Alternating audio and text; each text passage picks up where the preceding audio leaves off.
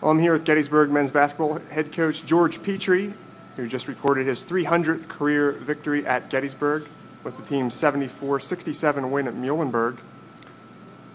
Coach Petrie joins only the legendary Hen Brame to win 300 games as a men's basketball coach at Gettysburg. So, Coach, can you comment on what this milestone victory means to you?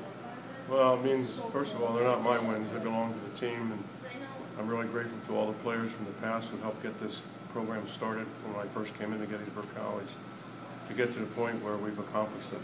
I think we have a really proud program and one that's very successful and one that we want to continue to be successful. Coach, as you look back on your 300 wins since you started here at Gettysburg in 1989, are there any wins that kind of stand out more than others to you? Well, one individual conference game I can remember Terrence Callahan hitting the 60-foot shot down at Johns Hopkins. That one you always remember. And the others, quite frankly, was right here at Muhlenberg. We won our first conference championship on the road. In fact, all of our conference championships have been on the road, and those three championships are really memorable.